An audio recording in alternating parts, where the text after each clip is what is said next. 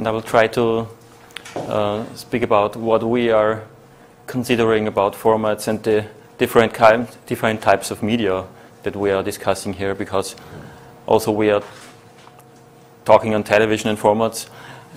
We shouldn't forget that we also talk about the internet. It's the internet channel that we use, and it's not television, and it's not a television set as we know it for 50 years now. Just to introduce me very shortly, I'm working for the Austrian Broadcasting Corporation, which is a public service broadcaster, the so-called state broadcaster in Austria. We are, of course, a member of the EU, and we are doing just what every public broadcaster should do, like radio and television. But what we also do is we have a big property on the internet, and we are quite proud that we are the biggest property in Austria for the internet. So we have quite good knowledge about these kind of media as well. New rules for new media, of course, it's new media. It's a mixture, let's say it's convergence, because it's new and old combined. The setting where this scene takes place, of course, it's the ICT revolution that we are in the middle of. And of course, without the internet, we wouldn't be here, because this would be a television meeting, and of course, different people would sit here. The internet makes it possible, of course, because the entry barriers are so low that me and you and all of us just consider making television on a very cheap, convenient, and efficient media like internet. And this is the funny and the interesting thing about that we take from television. We could say we steal ideas from television, and we're bringing it to a new media. When we speak about convergence, which is a kind of buzzword for several years now, it's mostly about the producing part of the chain, because of course you have this nice camera here, much cheaper than it was 20 years ago when it was only for television.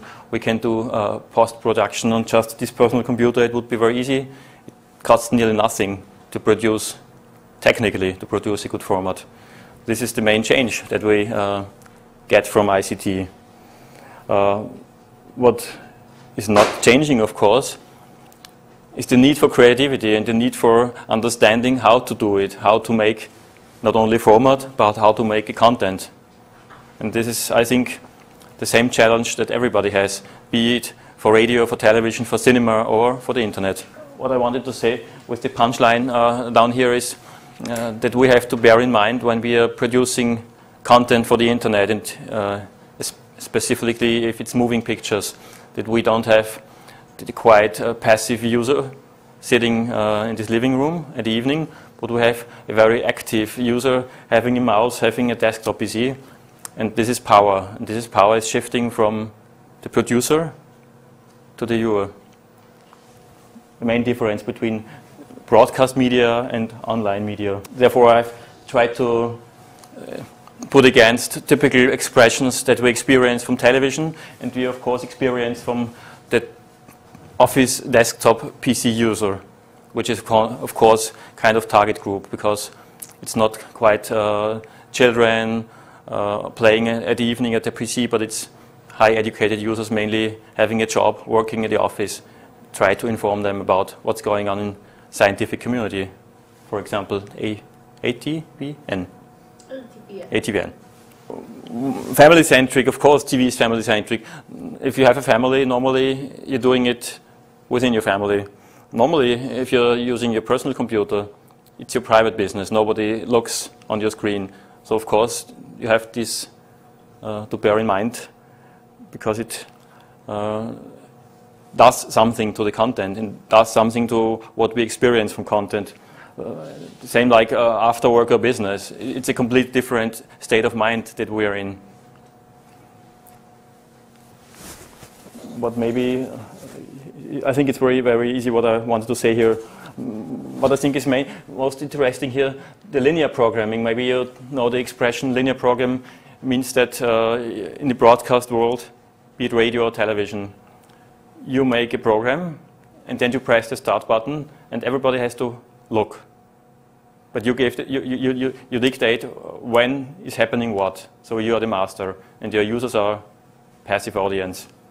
in the internet, of course, everything is fragmented. There is a mixture between pull and push. Pull means I click the mouse, I pull it towards my eyes. Sometimes I watch a short video on the internet and it's more a push, but it's a hybrid status, so it's not the same. And it's of course a problem if you take a TV format or a TV program and just do it on the internet, because it's happening a different thing there. And when we talked about formats, it was a nice discussion just half an hour before. I see the expression format as just the wrap around the content. Normally there's content, everybody's talking about content, but content alone is not suitable for consuming it or for eating it or for perceiving it. You have to wrap it up in some like nice eatable sizes. And this is of course nothing new, because even in the beginning of the 20th century when cinema evolved, then of course all these cinema directors had to do the same, to find the right language, the right skill to make a good movie. And of course it re-happened in television, and now it will re-happen for the internet.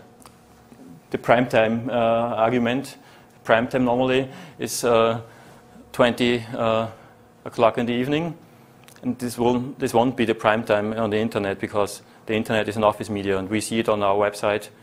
Our primetime is about 12 o'clock after the lunch break. It's nice on the internet because you can measure it. You don't have to ask recognition patterns for media research. You just go to your log files and you see it. It's a measurement process. This is quite nice to have. And this is a big difference to the television, because of course you can measure 2,000 households and then make an extrapolation and say, yes, this is Germany, this is Austria. But we can make a full measurement of every click. This is more telling to us.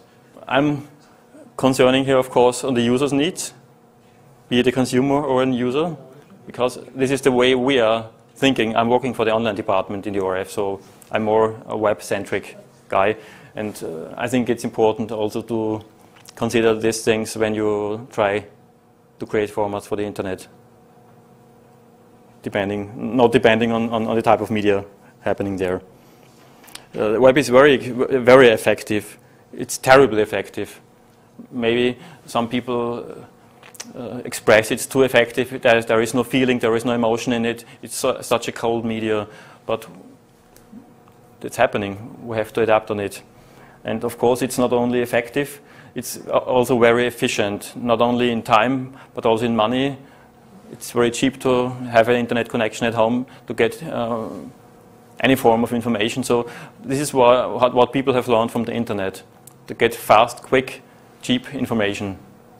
This is the mindset most users have from their internet connection when they use it.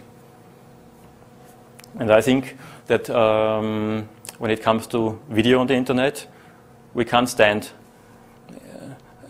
diametrically against this feeling that the web has to be efficient. So it's quite lofty task to produce 1 hour shows for the internet or 1 hour documentations for the internet. Maybe it could happen, but I'm not sure if 1 hour is sufficient in a kind of format for internet video dissemination. At the moment, it doesn't look like, but it could change the next years. At the moment, it looks like the typical format for the internet is about 10 to 20 minutes at the maximum, mostly slower, mostly shorter. It's more the MTV style that we see from the television, what's happening at the moment on the internet, coming to video. But of course, not everything is bad. Mostly we are profiting from what was created the last 10 years in terms of infrastructure and of ICT convergence, that we can just pick the ripe fruit now and make maybe things that wouldn't have been possible 10 years ago. So of course it's the right format, very easy. Maybe it's for some people a little bit arousing when I call it best practice. I didn't want to be provocative, but just looking around without prejudice, we have some kind of success stories on multimedia internet coming from different sides. And I think it's valuable to think about why, for example, video blogging got up as a good example for a success of new types of media on the internet. Like, for example, the advertising industry is developing new formats for advertising on the internet. And they're doing it not for fun, because they know what they do. They have to be efficient, and now they develop their own formats for the internet. It's no more the same commercial. Just experienced, I think it was just 2 weeks ago, what Apple is moving towards video strategy with their iPod. And it's hard to believe that within some weeks, big American networks are offering TV shows on the iPod for download and for money. And they have a success here. We are talking for paid content now for more than 5 years, and nobody finds a way to do it. And now Apple is coming on the stage, and here it is. Maybe we thought on the wrong direction, only focused on the personal computer. And now we have a gadget, a consumer electronic gadget, more sexy than a PC, more private. Can take it with me everywhere I want. You download it over the internet, but not on a PC. And it's possible to sell serials for 50 minutes, and people are going to buy $2 for a show, which is quite hard to understand. Nobody would have believed this before. They just tried it. And of course, we have one story also from the mobile industry, which I know quite good because we are selling content to the mobile industry in Austria. So we know their business and we know their pitfalls as well as their success stories. And of course, it will happen when you look to the Asian market. The mobile could be developing as a quite convenient user interface for video. Nobody could believe that such a small, ridiculous small screen could be our new television, a new type of television. It's hard to imagine, especially when you're coming from television department. It's easy for me because I never worked for television. But I think it's good to have an eye on it, what's going on there, what's actually there. And what I mostly try to underline here, that it's not only the internet and it's not only the browser, but it's the device. Because the media is a sum of different factors, and it's of course the connection, the distribution method, broadcast or TV or internet, but it's the gadget, it's the end user device, which is quite decisive in what type of media will be created then in the eyes of the user, and this is, I think, the critical point. What picture is arising in the eyes of the user, and what type of content do we have to produce for this appearance? Some technical considerations are also, of course. I think that's just one slide, so it won't be more into deep. What we experienced and what we are telling everybody in this concerning is, I think the codec issue is more important if you are considering that I think many of our audiences work for companies and they have their company PCs and they are not allowed to change anything on the PC. I'm a victim too, so I know what I'm talking about. I'm not allowed to install a new codec. And from my point of view, there are only two codecs at the moment, the Microsoft and the Real.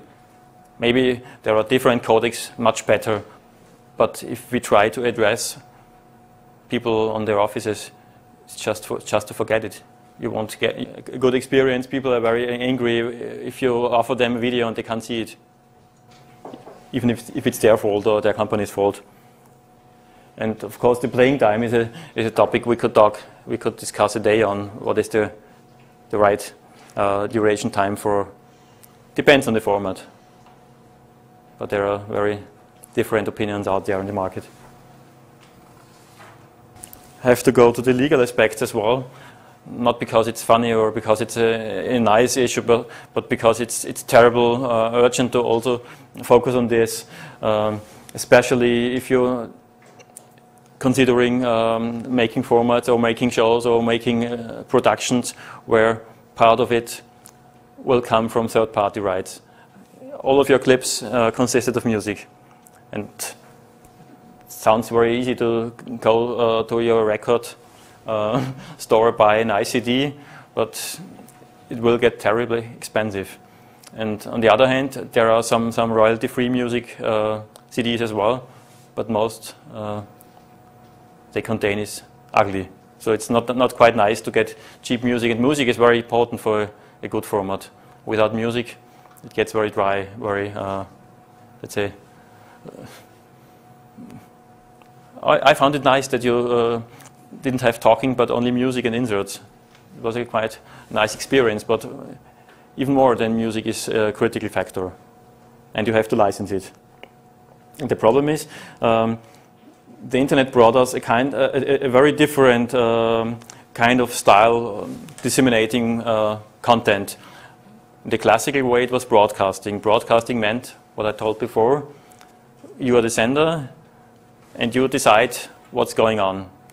This was this kind of realm the copyright holders knew as broadcast rights. So it's quite easy to, if you have money, it's quite easy to acquire broadcast rights for video footage, audio, logos as well. Everything you are going to build into your format, you can buy. And it's quite quick how to establish legal links to the owner of the copyright material. But it gets really complicated if you're going to on-demand. And of course, we are talking only on-demand because you mentioned archive, and archive is on-demand. So this is a kind of new area for intellectual property right discussion. And even now, it's 10 years after the popularization of the internet, even now it's quite hard to acquire rights for on-demand. And what is even harder, there is no territory that you are containing the content. Normally, broadcast rights meant a country. Little bit spill over the borders, but mainly it's one country. Then the next step, of course, in the 80s, 90s was satellite TV. So you had a spillover over a whole continent. So it got more expensive, but it was just broadcasting. Now in the internet, it's worldwide, per definitionem. Everything is worldwide. So for a music royal collecting society, I will charge you worldwide rights. And not only for and not only for broadcast, but for on-demand. And on-demand means that every part of music you give away, everybody can copy it, distribute it, and so on and so on. This is why they just say no, or they make it extremely expensive, which is quite a drawback for what we are going to do, unless we are using only copyright-free material. I don't see a quick solution for this problem. Of course, you can throw it with money, but it's not our way, I think. Even the process, acquiring rights, could take terribly long. And it's not the main focus for being creative to just make a lawyer's degree just to make a nice content format. And of course, it's not only music, but it's also images, graphics, logos. Everything is protected at the moment, so it gets very hard to make a good format. Even it's filming in a gallery, there are pictures behind you, you have to acquire the rights. And there is just another thing I didn't mention here.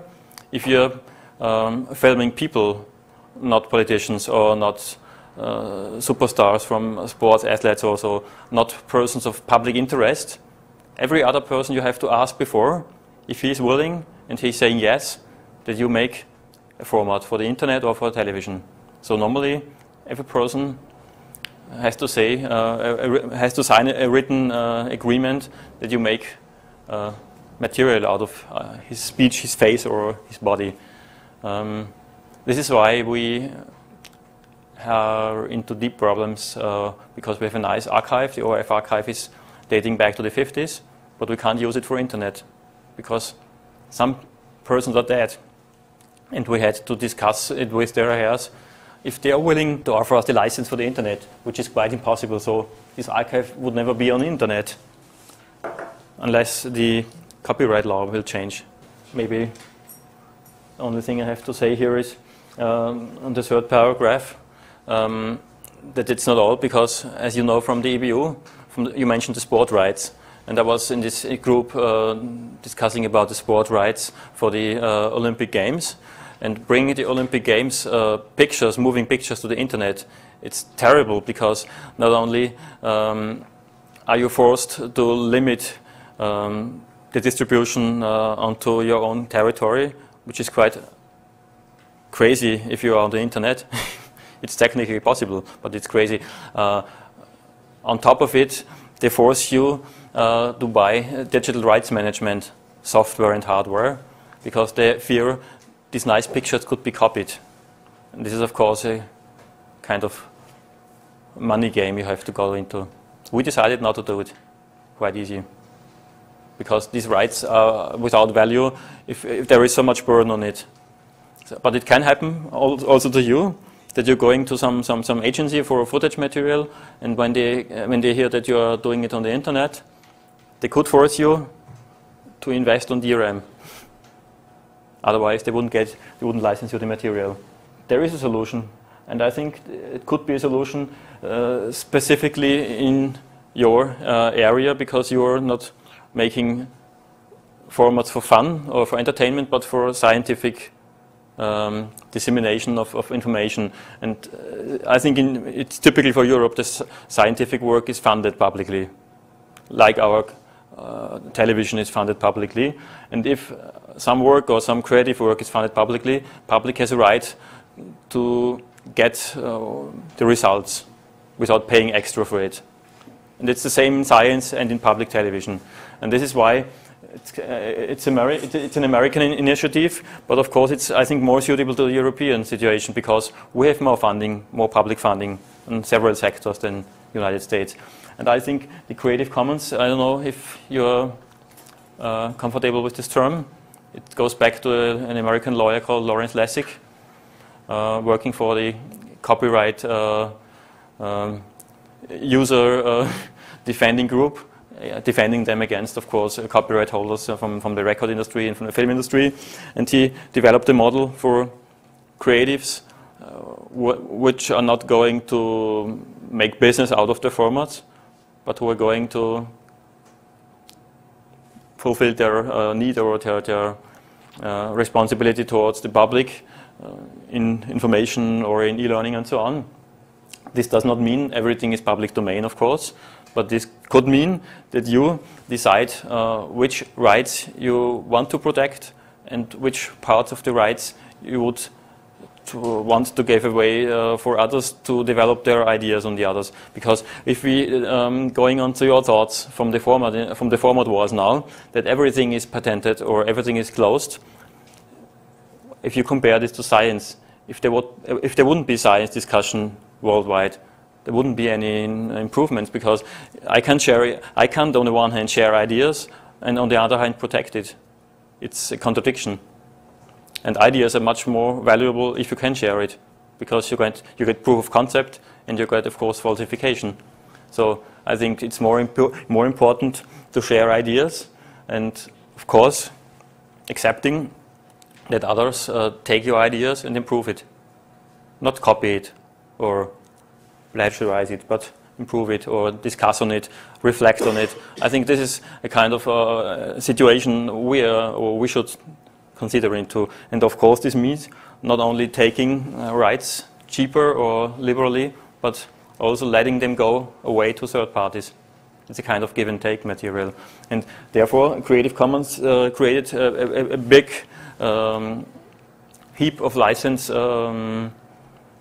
schemas that are quite easily or quite conveniently accepted. So you don't need a lawyer, it's very easy. You get it on, I think, even in Polish, in I think 25 languages now, and it's improving. So it could be a convenient way to deal into. Maybe it's a little bit complicated to find raw material, third-party material being also offered in Creative Commons nowadays. But I think this is a model that will grow in the next 5 years. And we should consider about it. Yeah, so much for my presentation.